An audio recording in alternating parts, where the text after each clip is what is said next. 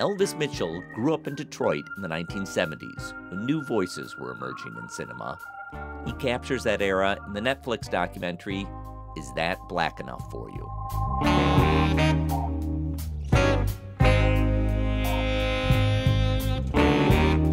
I'm Thom Powers, and this is Pure Nonfiction.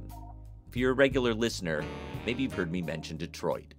I was born in the city, raised in its suburbs, and gained my love for film at the Detroit Institute of Arts, where its film series is still curated by Elliott Wilhelm. When I moved to New York in the 1990s to break into documentary, I paid close attention to the byline of Elvis Mitchell, because I knew he was from Detroit. I followed him as a critic at the LA Weekly, the Detroit Free Press, and his 4-year stint at the New York Times. He has a long-standing podcast from KCRW called The Treatment, where he's interviewed a who's who of the film world. Now he's directed his first documentary called Is That Black Enough for You? It's a rich history of Black American cinema from 1968 to 1978. Often that era is reduced to the blaxploitation genre of hits like Shaft and Superfly. Elvis brings a fresh perspective to those films, but he also gives us a wider understanding of how many more figures broke through in those years, including pioneers such as William Greaves, Gordon Parks, and Charles Burnett. Elvis narrates the film and interviews icons such as Harry Belafonte and Lawrence Fishburne. Throughout, Elvis describes his own movie-going in the 1970s and his first encounters with films such as The Spook Who Sat by the Door, The Learning Tree, and Cotton Comes to Harlem. Elvis describes the significance for Black audiences to finally see themselves in lead roles. Up until then, Hollywood's representation of African Americans was either non-existent or dominated by racist caricatures. Elvis narrates over a sequence of vintage cartoon clips with images straight out of minstrel shows. These were probably some of the scenes that made their way into my grandmother's subconscious. Fragments that she had to fight from overtaking her image of herself, along with the way she was treated as a young woman of color in Mississippi. Her awareness of images was such that when we visited her in Hattiesburg, she wouldn't let us watch reruns of the Andy Griffith Show. She would say, "There's no Black people in that southern town. What do you think happened to them?" All this can sure make it hard for me to love the movies. For me, it's been a lifetime of watching and thinking and writing about movies. I keep coming back, despite the waves of disregard they keep hitting me with. The diminution can feel like a mountain. I sat down with Elvis in April in front of a live audience at the Freep Film Festival, put on by the Detroit Free Press. Our conversation continually circles back to the city. Elvis went to college at Wayne State University and had early experiences programming films at theaters near the campus. In his early 20s, he had a chance meeting with Pauline Kael when she was visiting Detroit that gave him momentum to move to Los Angeles and become a film critic. I've been crossing paths with Elvis for over 20 years, and I studied up on him more to prepare for this, but there was a glaring detail I still didn't know. That's where our conversation begins. One thing that I never have seen covered, it must be somewhere, but I didn't get to it. Where'd you get the name Elvis? I was born in 1960. It's as simple as that. My mother's an Elvis Presley fan. I wish I had a better story, I swear to you. But I can tell you, like, one of the happiest days of my life was August 12th, 1977. Like, oh, shoot, because people stopped making the jokes. And that was also the year of Elvis Costello. So it's like in the space of like 3 months, that name and its connotations changed in the world. Elvis Costello understood that, giving himself that name, you were able to go out and kind of be to wear that name strongly. It was always an eye-catching byline, so I think it's probably served you well. It was always kind of weird. I kind of felt like, when you hear stories about Barack Obama being a kid and calling himself Barry, because that was a big, odd name to have, and I went by my middle name, which is Lewis, named after my dad for a while. And at my immediate family, I'm still called that, so I feel like they're two different people. Like Elvis Mitchell is this guy who I've always wanted to meet, but then maybe he's not as much fun as I think he's going to be, so I stay away from him. But people from back in the neighborhood would call you a different name. A lot of different names, probably, but yes. But they would call me my family name, and Elvis was the name I used in school. And just as I started to go further in school, and once I got to college, I didn't really have any friends that followed me from any place else. It was, I think, it's when it really sort of formed around me, that name. In this new film, Is That Black Enough for You? Near the beginning of the film and near the end of the film, you quote your grandmother. You talk about, you invoke her and lessons that she taught you that stuck with you. I wonder if you could talk a little bit more about that figure in your life. What was really great about her is that I realized in retrospect what she taught me was the point of doing what we do, which is critical thinking, which is to ask that question about what is not there and why is it not there. And the kinds of things that she would say were always along those lines. And I just remember like that lesson about the Andy Griffith Show, and I was thinking, I'm like 6, why are you bringing this up? But, being in Hattiesburg, Mississippi, not far from the Faulkner House, we would walk past and she would point out, because I think she'd maybe run into him or something, because he was like around. She would just say, we've got to ask these things. And also, it's interesting too, because I thought about this when John Lewis passed, that if you were a certain generation of Black person, you kind of rejected the movies, not because they were infantile or juvenile, but because of the way you were treated when you had the experience. And she told me, because she was old enough, she was a teenager when she saw Dracula, and it literally changed the way she dreamed. And I thought, what an interesting thing to be aware of what your dreams were like before and after seeing a movie. But I also thought about John Lewis saying that he didn't go to movies because of the way he was treated. And my editor, Doyle, found that great clip of Dr. King talking about movies coming second and third run a year later and playing the Black theaters. And there's a section of the film that we cut out that I think for my grandmother kind of illustrated a relationship to this. She'd gone to see a movie in some converted grain silo or grain storage place that just had like folding chairs from a church during the week in it, and a bat got loose in the theater. And she thought, I can have a bat get loose and still go pick eggs in the hen house. I'm not going to pay money to be bitten by a bat.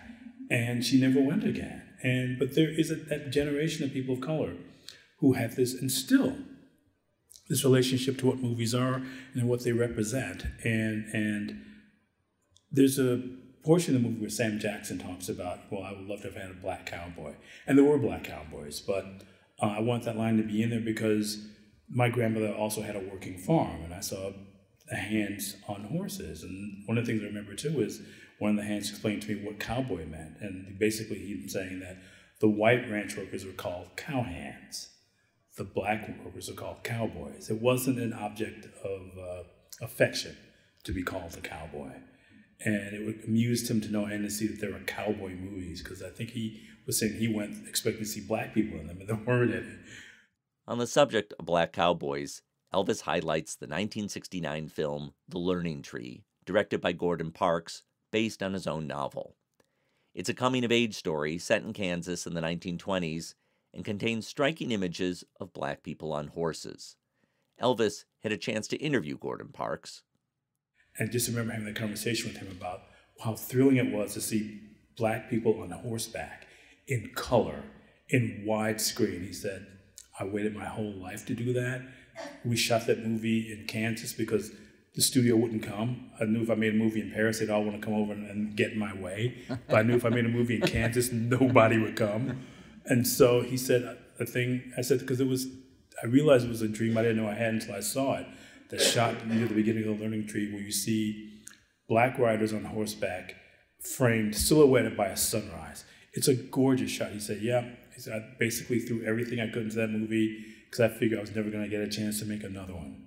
And so all these things, I mean, that movie took me back to being on my grandmother's farm and those conversations and the kind of relationship that black people of a certain generation had with the movies and with movie theaters. Elvis has vivid memories of watching movies in Detroit. When he was in high school, he worked downtown for Louis the Hatter in the Fox Theater building and learned how to project movies in a basement screening room. There was a time when Detroit's movie theaters ran for 24 hours a day, catering to factory workers who had shifts around the clock. Our conversation veered into reminiscing about Detroit theaters now gone, such as the Gem and Fine Arts. Elvis asked about my movie-going memories. The big change for me was when I got my driver's license. I could come down to Detroit, to the Detroit Institute of Arts, and see that. I've talked to Dream Hampton, who was also going to see those movies. And we could probably line up,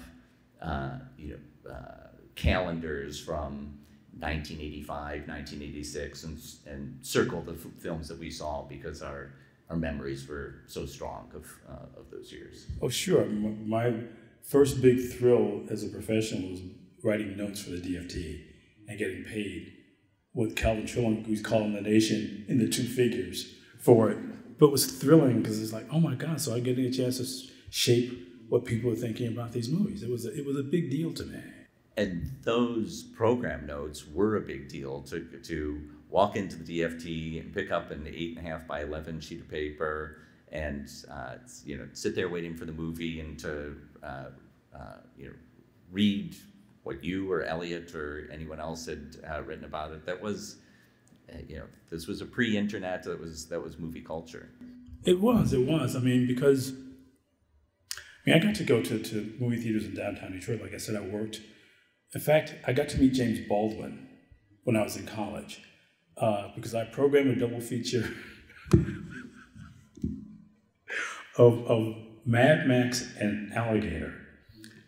Sounds amazing. And it's like second run, and this little guy walks past, and he was tiny with these enormous eyes. I just went, "Are you James Baldwin?" Yeah, right around the corner from the plaza, as a matter of fact. He goes, "Why, yes, young man, I am." Listen, I run this theater, and I think you might have a really good time at Mad Max. I wasn't about to tell him to go see Alligator, although he might have liked that too. And he went in, and he was speaking. There was a Detroit library, a small library branch downtown, not far from Hudson. Hudson's the department store. So you should come see me speak tonight. Okay. And so that was another brush with fame I had. But I remember telling him I was reading The Devil Finds Work, which is his book on movies. Yeah, and remember I had this conversation with Skip Gates. He said, it's not a very good book of criticism. I said, no, it's not a good book of criticism, but it's an extraordinarily heartfelt essay about the way movies shaped him as a person. And I think maybe there's a fine line between what criticism is, but I think as a social document and as part of his ongoing autobiography, it's a really important piece of work. It comes up in I Am Not Your Negro, the film that Raoul Peck made about James Baldwin. Some of the writings from The Devil Finds Work are woven into that, and you get a sense, or I got a sense, of how much Baldwin wanted to have his work crossing over into cinema, but that was there's a point where he had wanted Billy D. Williams to play Malcolm X, as is mentioned in the movie, and I actually had written a script for it. Yeah, it's a great script. One Day When I Was Lost, the Baldwin script, before Arnold Pearl came on, did a rewrite for it, there's a point where I had some Baldwin stuff in too because, this movie at one point, I'm not kidding, was 3.5 hours long, and at a certain point it's like, either it's a TV show or it's a movie, and we lost a bunch of stuff. But Baldwin actually wrote some interesting things about Sidney Poitier, and he talked about, you could have Brother John, you could have Superfly, which was the very next year. And at one point, that was the transition from 71 into 72 for the movie, because my film was originally broken into pieces, 1968 through 71. 72, which I think is the epical year, 72 through 75, 75 to 77, and then 77, 78. So if you look, you can sort of see where the transition points were. But I think I could not have made this movie had I not lived here, just because there was such a schism between the kind of stuff you see in downtown Detroit and the things you see in the suburbs. I mean, even my friends who live in the suburbs said, well, we don't want to get asked for ID to an R-rated movie. We would go to downtown Detroit. Because as long as you could produce cash, you could get to the movie theater. And also it was an important film city too, because this is the place where legitimately, Sweetback had its world premiere at the Grand Circus. I remember those radio spots as a kid, rated X by an all-white jury, which, as if you know Melvin, you know that wasn't true because they never had the money to pay for the rating. So he just stuck an X on it, and he changed the world with that. You reference in the film, distinct memories you have, like going with your father to see Cotton Comes to Harlem, which is the movie that gives your film its title, because that's a refrain in Cotton Comes to Harlem. Is that black enough for you? I appreciate you working in those rich details. When you were shaping this, was it a question how much of yourself you were going to put into it? No, I mean, it was never that, because it was always meant to be an essay. I would describe it as an essay just because its original invention was to be a book. And the idea actually came from another Detroiter, or at least he helped me sort of to foment this. I was at Sundance in '99, and I met the Hughes brothers. And I remember this because you know that they have that thing there called the Filmmakers Lunch, and I was on the jury, so I was saying, do I have to go to this lunch? And he got, no, you don't have to go, which meant I had to go. So it was like an hour and a half bus ride to the Sundance Resort, and of course it turned out I was the only jury member who was stupid enough to go. But the Hughes brothers were there with their film American Pimp, and nobody had seen it yet, so everybody thought it was going to be like this comically gleeful look at black culture. And they were there with their pimp, who was this 6'6" guy wearing a suit made of Louis Vuitton leather. I'm not kidding. So to see this guy walking around in this party with a bunch of terrified white people, that alone was worth the price of admission. And so I was talking to Alan and Albert, the Hughes brothers, and we were talking about dead presidents, and Alan goes, oh yeah, we aimed low and we missed. And I said, well, one of the things I think I really love about it is the music you guys use in it, because you have Walk On By Isaac Hayes, and I've always thought that piece of music was stolen, and Albert says with me in unison, from Once Upon a Time in the West. And that's when I thought, oh, so these are not just random thoughts I have on my own, that other people notice these things too. Detroiters, exactly, the Hughes brothers. And so I thought, well, this is interesting. I gave it some more thought, and then worked on this book idea, and was fortunate enough to get to be friendly with Toni Morrison, and was at dinner with her. And I've told the story in interviews. I hate to sort of belabor this, but I still can't believe I knew Toni Morrison. And I was telling her I was going to write this book. She said, well, I can write the introduction. At which point I just kind of went, oh, you mean me? To my book? And she said, yeah. And then she just started talking, and I ran around and started grabbing napkins, and cloth napkins, by the way, so I had to pay for them, to write things down, because I just wanted to make sure these things were committed to print somewhere. Just her contribution and her excitement about this kept it going at that point where it was getting turned down by everybody, and I'm sure some people turned it down twice. And then I was at dinner with Steve McQueen and was telling him about it. He goes, that's not a book. I went, yeah, I know it's not a book. Nobody's buying it. He goes, no, it's a documentary, and here's why. And as he said that, I realized what I could do with a documentary is, if you're writing a book, you're describing scenes. With a documentary, people's eye can go where it wants to go. And so that became really an interesting exercise when we were putting the movie together, of how to choose the clips and trying to choose clips for impact. You always had strong relationships with filmmakers, even when you were a critic. A lot of times critics choose not to do that. And I wonder if that was something that you ever felt as a deliberate choice, that you were going to forego this invisible wall that's supposed to exist. Well, first of all, I'm a hard person to miss. A lot of film critics, they all kind of all look the same. When I walk into a room, I'm really easy to spot. So, and the one thing I learned from Pauline Kael, who I met here in Detroit, as a matter of fact, was that when people come up and talk to you, you owe them a response. You can't just pretend like you're not listening to it. You have to, because I would go spend time with her at her house in Great Barrington, and she would show me the mail, and she wrote back to every person who wrote her. And so I was dumb and arrogant enough to believe that, I'll be friendly with you, but it's not going to change the way I think. And there are people who I've become better friends with now that I'm not writing criticism anymore, or friends with. I can tell you, meeting Quentin Tarantino, every time I meet him, people just kind of gather because it'd be an enormous argument, like a huge argument. There are filmmakers about whom I said things that they thought were unkind, and they stopped speaking to me. So it wasn't like this was a guarantor that I was going to be friends with people. And that was something I got from Pauline. You understand that. If you presume that because I'm friendly or civil with you, that I'm not going to say what I think, then you're mistaken. And so, again, because for a long time, I was the black person at the screening, I was kind of hard to miss. And then the black guy with dreadlocks, which really made me hard to miss. So, I mean, it would have been rude to just sort of say no. But I would say to people, listen, this is what this is going to be. And if it's going to be an issue, because I had one person who I thought was a friend who just said, yeah, he didn't review my movie. It's like, yes, I can't do that. And I thought the friendships were close, and I said, clearly this is going to come back to bite me, so I cannot review your movie. And people who should know better.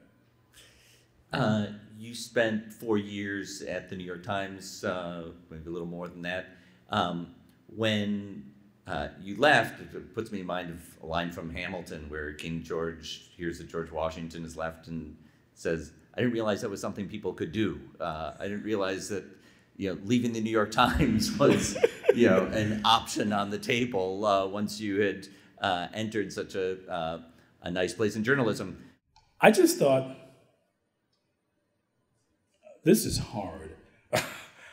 Just because I had a pretty idiosyncratic style, I think, still do of writing, and it was this constant sort of series of fights with the editing desk. At one point, I was having this conversation with the editor who hired me, and he goes, yeah, that's the thing with the Times, it's not a writer's newspaper. It's like, oh, yeah, I learned that the hard way.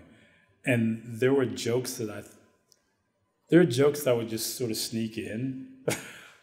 And I could tell a story about a joke. I'll tell you this, okay, quickly. I won't say the joke. I can actually tell you a story. There's one review where there was kind of a bunch of jokes I was using and had cut out.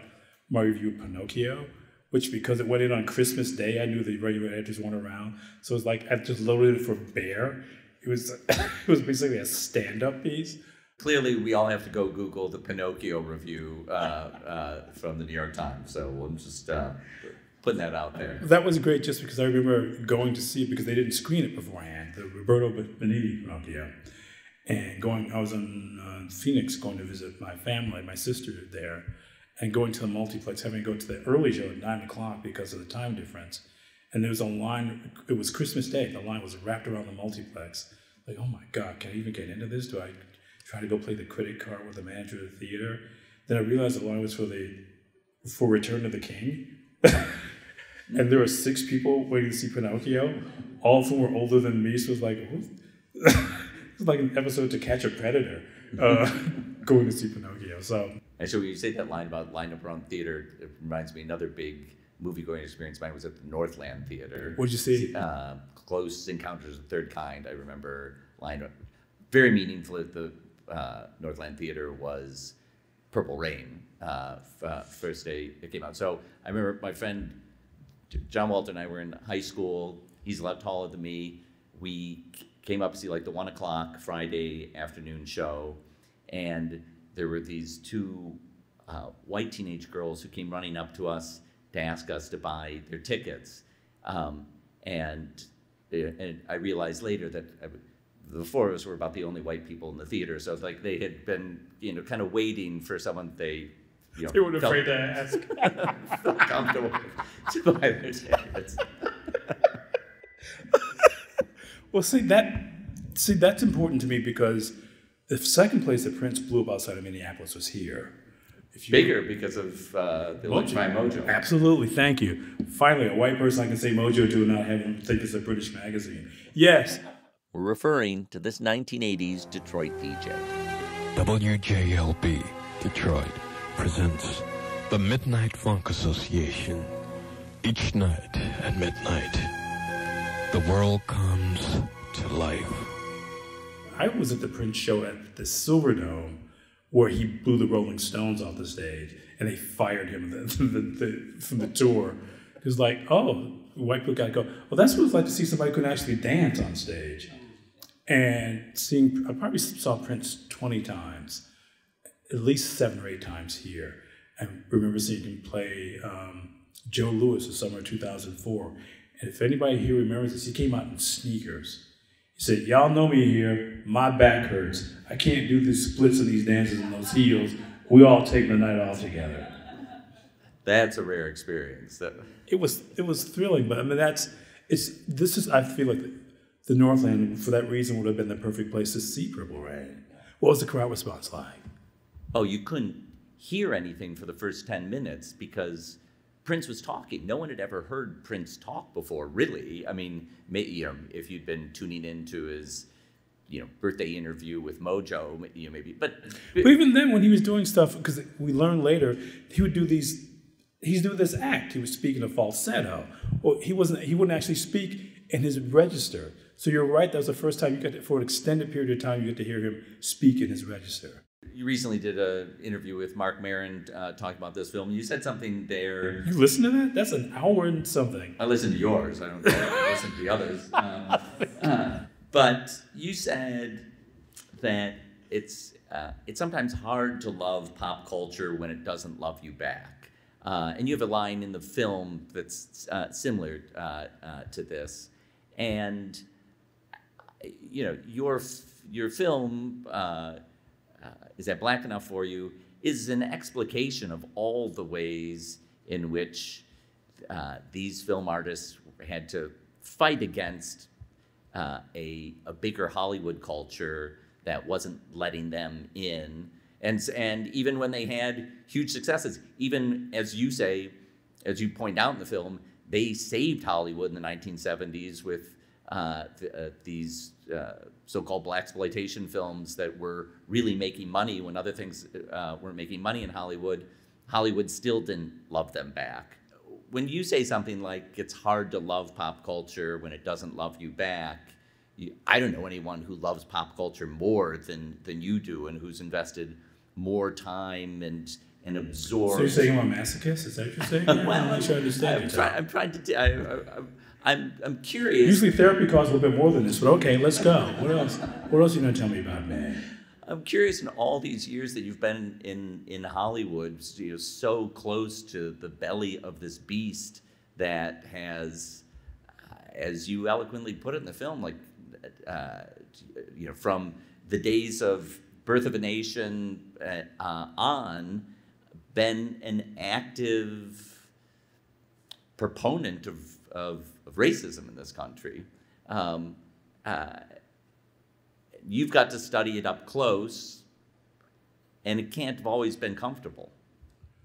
Well, I mean, it's because it's this sort of thing where you can make a joke about it, and people go, "Oh, we get that," but nobody else would. There's this kind of thing just because there's such a bubble that exists in these worlds that then so many of these people would consider themselves to be liberal and progressive and right-minded thinkers, and they just can't fight the system. But the other thing the point I was trying to make in this movie too is that Black creative talent, when it succeeds, is so often because it's often entrepreneurial.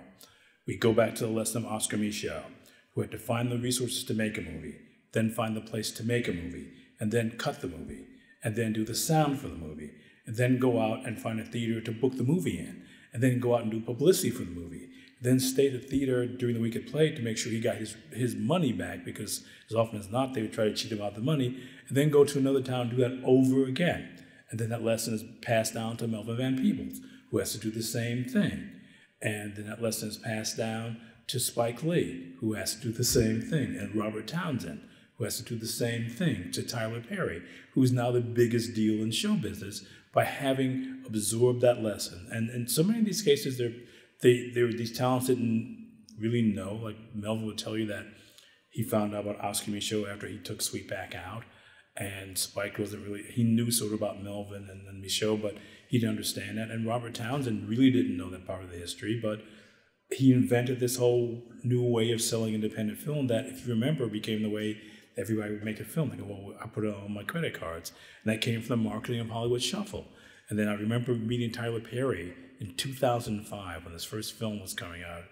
He said, well, because because I'm from Detroit and I have family here, I would go see Tyler Perry plays in the 90s at the Fox when he was taking them around as a one-man show.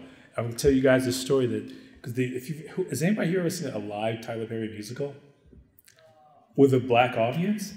It's the most, at the Fox. Isn't that incredible? God, I'll tell you, at one point, he was doing a show and somebody's phone rang. And he says, Medea, he goes, honey? He went and takes the phone. I give this back to you when the show is over. And I just thought, this is the man who knows his audience, literally. And so, when he's getting his first movie made, it was at Paramount, Diary of a Mad Black Woman, they had brought in a white screenwriter who rewrote this thing. And he said, well, this isn't what I wrote. And he goes, yeah, well, you don't really know audiences. And this guy, it's like, I guarantee you this guy hasn't been on the road with his show for 3 years, for 200 nights a year like I have. And so he actually bought the rights back and set it up himself with his screenplay and got Michael Schultz to direct it, got a black director we could trust, who directed a number of films mentioned in mine, including Cooley High and Car Wash. And the thing that Tyler Perry said, the lesson he took, is the same lesson that he was able to really build on from Oscar-winning shows, that I know my audience, I'm just going to go and sell these movies to my audience. I don't care. And I remember being at the Venice Film Festival and seeing Michael Clayton and thinking, oh. Anyway, but it was getting these rapturous reviews, and I just thought, this movie's going to get killed by the new Tyler Perry movie. And sure enough, it did. And it took 10 years of Tyler Perry being a success before people kind of recognized, but he wasn't looking for approbation. He was just going to go ahead and make his movies. And he understood that you build your own distribution system and your own studio system. He was able to do things that people had not done before him. And these guys, by their success, become a lesson that others emulate. Going back to Michelle, going back to, again, Curtis Mayfield, because you think about from Saturday Night Fever on, every movie made for an audience under 30, there's a music video made to sell the movie. That lesson comes from black films and black soundtracks. And Tyler Perry just going, you know, I know what to do with this. I'm never going to trust the studio with my movies again. I'm going to make and own my own product. And now, a scant 20 years into his tenure, he's treated as a serious person. Anyway, you don't wait for something sometimes to love you back. You just go ahead and say, if I can make this, people will come and see it. And it's a lesson I kind of learned in my own career, because I was just saying to somebody this morning, I heard no so much that I thought was my middle name after a while. And when I graduated from school, if you guys remember a film critic here named Susan Stark. So there was an opening for a second stringer at the News. And so I sent her some of my clips, and she had me come in, and she took an hour to explain to me in excruciating detail how I had no business doing this. And I didn't know what I was talking about. I just thought, well, first of all, I never liked anything we did. I actually said that to her. She just thought I was being self-grace. But that's the point when I met Pauline Kael, who was encouraging me to do this. And so I called Pauline, and she goes, who the F is that? I mean, I never even heard of this person before. She clearly doesn't know what she's talking about. But it's just so often, and you asked me about being that person in the room. For most of my career, I was the only black person in the room. And as often as not, I just sort of said, well, I just need to keep my own counsel, but also remind myself there's a community that I'm representing that is not just me. And one of the reasons I've kept doing this is I've always thought I want to sort of provide that. I mean, just be that person somebody can see and go, oh, well, if he can do it, I know I can do it.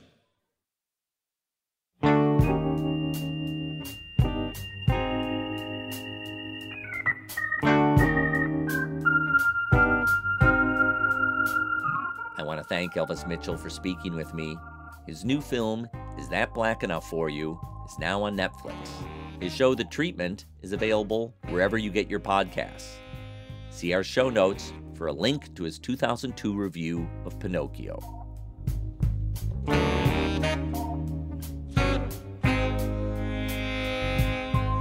Thanks to the Freep Film Festival for hosting this conversation, and to Robin Chan of the Detroit Free Press for his help. Pure Nonfiction recently debuted an email newsletter called Producer's Notebook. It's a space for documentary producers to discuss the latest developments in the field. You can sign up to receive the newsletter for free at purenonfiction.net. Thanks to our team: series producer Hannah Norden-Swan, marketing manager Bella Racklin, our intern Sahai John, and web designer Cross Strategy. Our theme music is composed by Andre Williams, and our executive producer is Raphael Nehausen. I'm Thom Powers.